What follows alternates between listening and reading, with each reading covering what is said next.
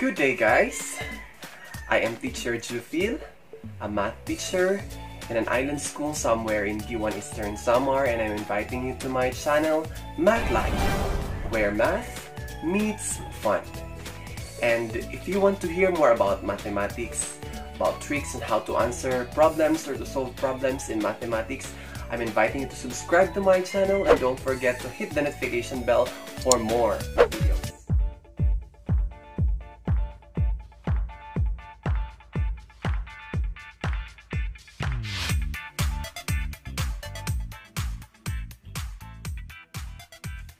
So this afternoon po, we will be dealing on solving problems that had appeared in the 2020 Metrobank-MTAP-DepEd Math Challenge Eliminations for Grade 10. We will start with the 8th question only because the first 7 questions were not a part of the Grade 10 competency, so we will reserve that for the next session na lang, or maybe in dealing with problems for the lower grade level. Okay, so for our first problem this afternoon, says that for every positive integer n, the nth term of a sequence is a sub n equals n plus 4 over 3n plus 2. Find the term after 7 over 16 equation. So what we are going to do first is to solve for the value of n that will make n plus 4 over 3n plus 2 equals to 7 over 16. And that is, you are going to create an equation, n plus 4 over 3n plus 2 equals 7 over 16. So this equation will help us in solving for the value of n. After that, you can solve this equation as a proportion. By cross multiplication, you will have 21n. Sorry, I have to write it clearly. 21n plus 14 is equal to 16n plus 64. Then, treating this as a linear equation in one variable, adding both sides with negative 5n, negative 16n, and negative 14, you will have 5n is equal to 50. Dividing both sides by 5, n will be equal to 10. Therefore, the value of n that will make n plus 4 over 3n plus 2 equals 7 over 16 is 10. Thus, 7 over 16 is the 10th term of this sequence. So we can say that a sub 10 is 7 over 16. Therefore, if the 10th term is 7 over 16, next to 7 over 16 is the 11th term. And we are looking for that term. So therefore, the term after 7 over 16 is the 11th term. And that can be found by substituting n in the defined sequence with 11. That makes it 11 plus 4 over 3 times 11 plus 2. Then, simplifying it further, you have 11 plus 4 is 15 over 3 times 11 is 33 plus 2 is 35. It's a fraction but not yet in lowest terms, so our 11th term, which is the term after 7 over 16, is 5 over 7 in lowest terms. So the solution to the problem is 5 over 7. For our second question, our second problem, this is quite easy. This is easier. It states that the first two terms of an arithmetic sequence are 2 and 5. In that order. Find the 21st term. So, the first two terms of an arithmetic sequence are 2 and 5. In that order. We will find the 21st term. So, the 21st term for this arithmetic sequence. And the formula in finding for the nth term of an arithmetic sequence is a sub n is equal to the first term plus the quantity of n minus 1 times the common difference. Now we already know what is the first term, and the value of n is 21 because we are looking for the 21st term. Now we need to find first the common difference, and obviously if two succeeding terms or two consecutive terms of an arithmetic sequence are given, the common difference is found by subtracting a term minus its preceding term. So the common difference obviously is 5 minus 2, which is 3. Then, we can plug in those values in the formula so we could find for the 21st term.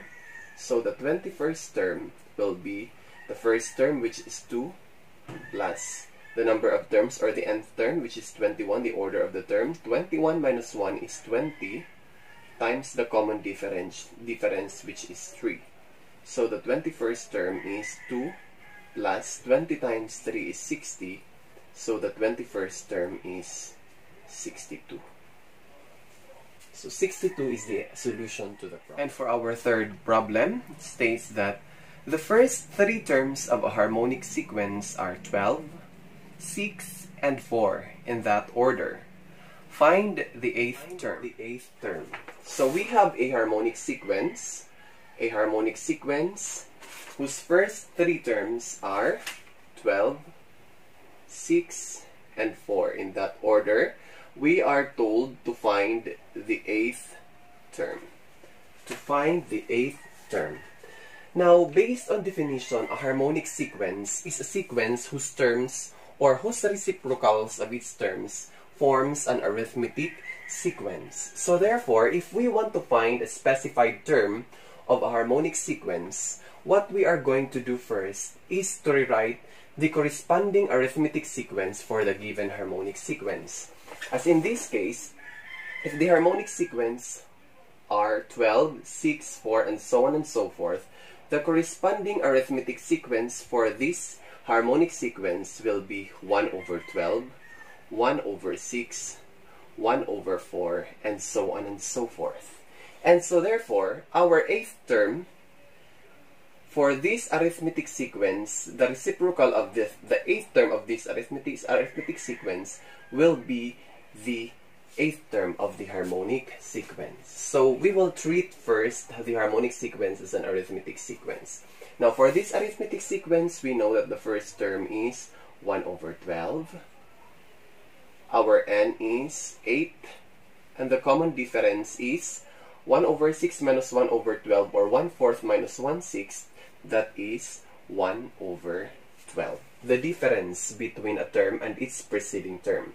So we can find the common difference by subtracting 1/6 minus 1/12, which is 1/12, of course. So we are going to find the eighth term first for this arithmetic sequence. And after finding the eighth term, we can ultimately find the eighth term of the corresponding harmonic sequence. So use again the formula for an arithmetic sequence, the nth term.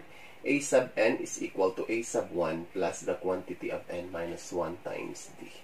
So you will have the eighth term is equal to the first term, which is 1 over 12, plus the number of terms, which is 8 minus 1 is 7, times the common difference, which is 1 over 12. Simplify. Your eighth term will be, copy 1 over 12 plus 7 times 1 over 12 is 7 over 12. So the eighth term will be 1 over 12 plus 7 over 12 are similar fractions. That is 8 over 12. Or, simplify further, the eighth term of this arithmetic sequence is, common divisor for 8 and 12 is 4. That will be 2/3. So, for this arithmetic sequence, if the eighth term of this arithmetic sequence is 2/3, therefore, the eighth term of the corresponding harmonic sequence will be 3/2. The reciprocal only of 2/3, which is 3/2. So the solution to the problem is 3/2. At sa pang-apat po na problem, it states that find the common difference of an arithmetic sequence with first term 3 and 17th term 67. Find the common difference. So we will find the common difference of an arithmetic sequence with first term 3 and 17th term 67. Okay. Now, if we want to solve for the common difference of an arithmetic sequence given the first term and the last term, you can also make use of the formula that we have used in finding for the nth term of an arithmetic sequence, that is a sub n equals a sub 1 plus the quantity of n minus 1 times the common difference. You can plug in values for the last term, the first term, and the order of the last term. Then it will leave you with only one unknown, and you can solve that by solving linear equations in one variable.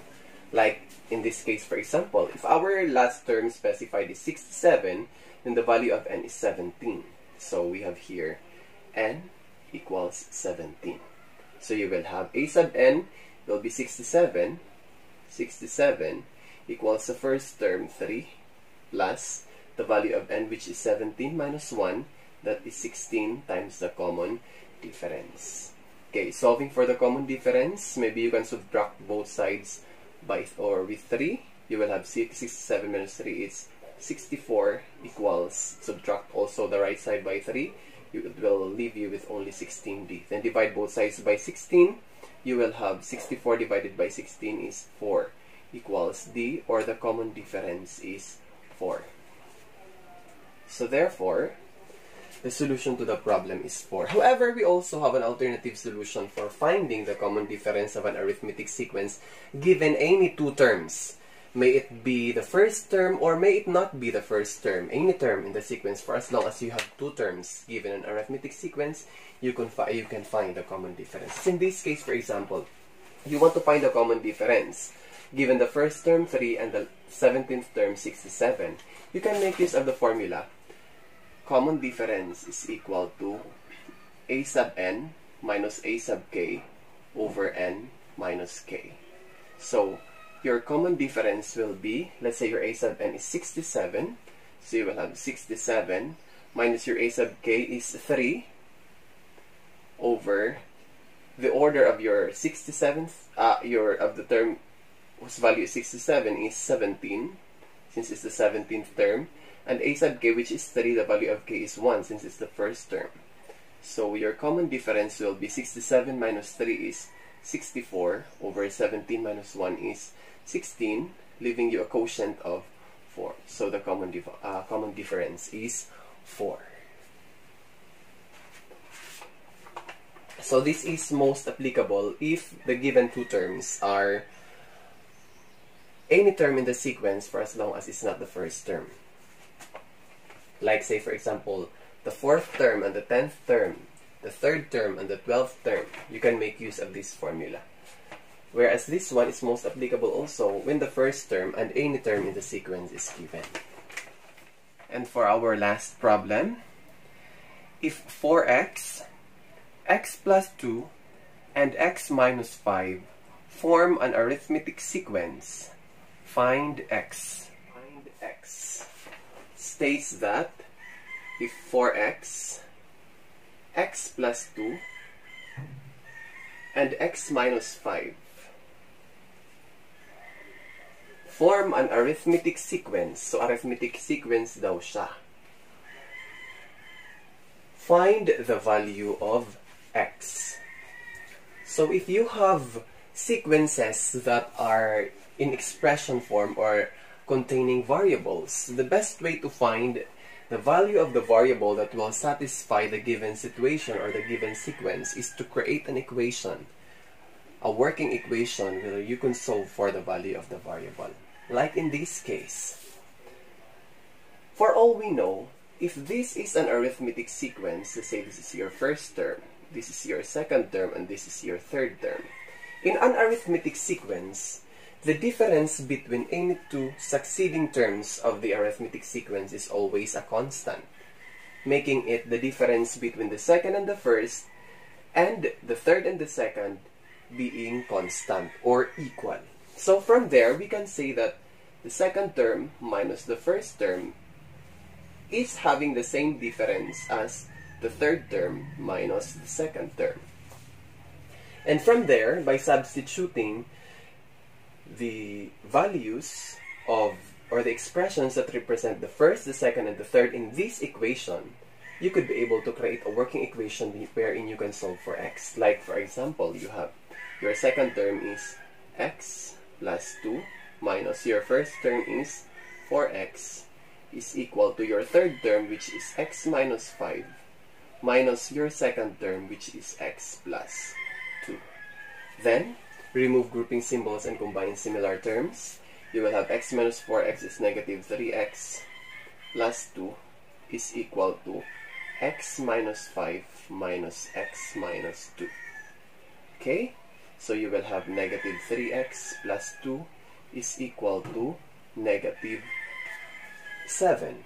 Then solving for x, you will have negative 3x, subtracting both sides by negative 2 or with negative 2, you will have negative 3x equals negative 9. Dividing both sides by negative 3, x is equal to positive 3. So therefore, the value of x that will make these expressions, these three succeeding expressions, an arithmetic sequence is 3. Also, we have an alternative way to solve for the value of x if you are given three succeeding terms in the form of expressions as an arithmetic sequence and you are told to find for the value of the variable. Yung gagawin lang natin is to consider this as an arithmetic sequence means the same as the middle term being the arithmetic mean of the first and the third.